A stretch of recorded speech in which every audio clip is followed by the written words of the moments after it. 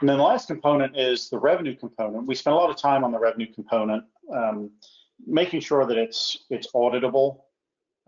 This program, not the CalCATS version, but the prior version, the Santa Clara County Daily, actually was audited by CDFA. So it's a ledger-based system, which means for any given business, we keep a full ledger of all the transactions that have happened. Let me go to a party city.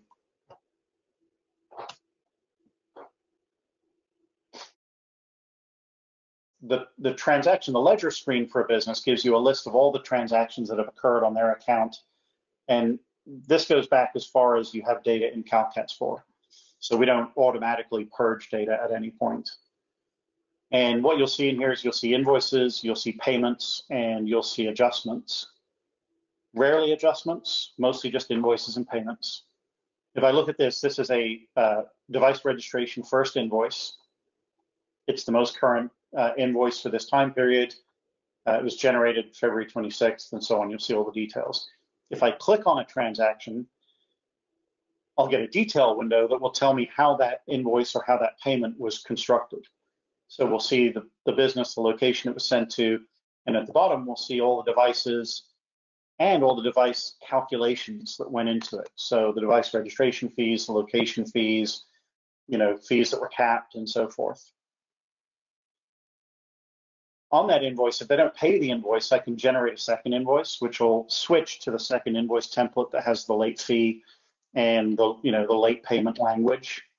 So that's fairly automatic.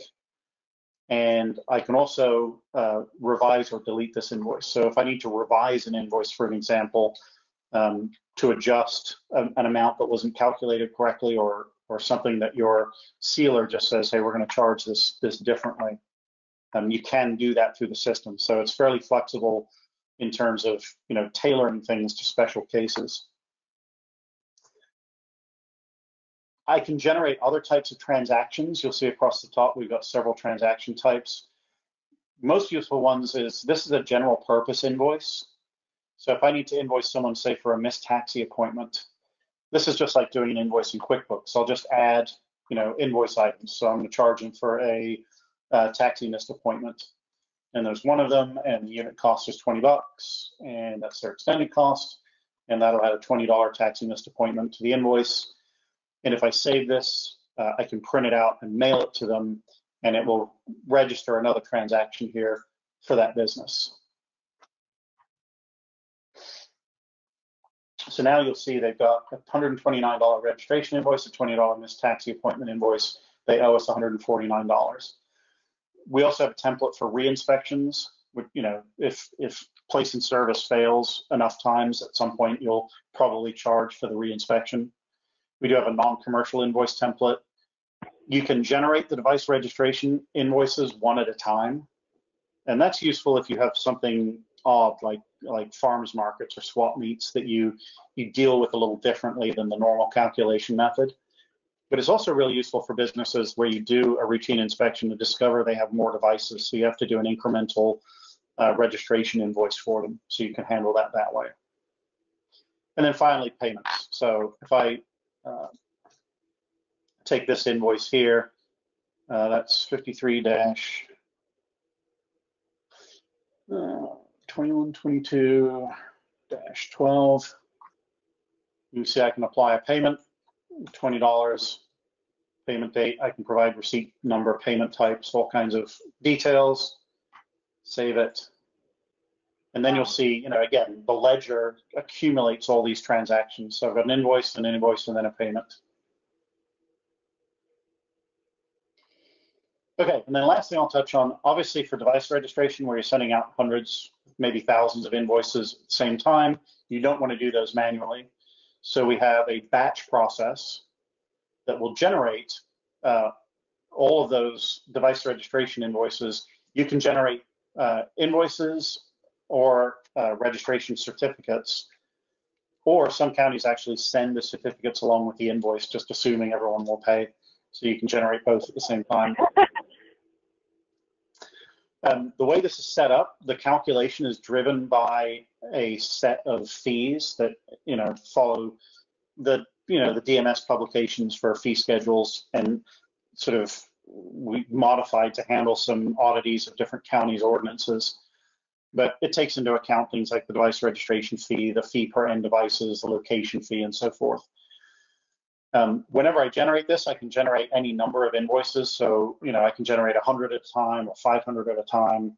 We found that PDFs, if you're going to print the PDF and feed it into a folding machine, they generally work better in smaller batches, just because a 500-page PDF can sometimes overload the printer's memory.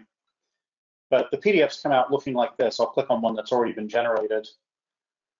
Come